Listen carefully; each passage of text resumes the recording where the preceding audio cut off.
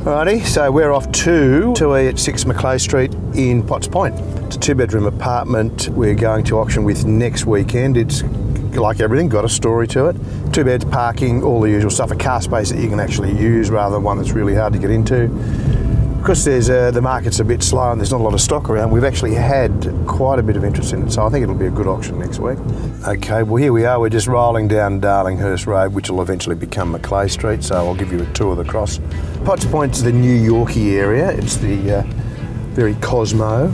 This end of Macleay Street's the nicer restaurant, glitzier end where you've got some people there and who care about the area. It's a short walk down to the water, it's got all the little restaurants around there, it's really, really nice spot to be. So this particular property came along, it was being sold by a lady whose daughter owned it. When we first came through here it was just full of lots of stuff. So what we've had to do, we've had to clean it all out, prepare it, style it, get it all ready to go so that people coming through can see what it could be like rather than what it was like. You've got the harbour just behind us, the city's just on that side. It really is a nice part of the world. It's 2 beds, it's got a car space, security car space downstairs. A lot of the work's already been done and paid for in the building, so it's good to go for the next 30, 40, 50 years.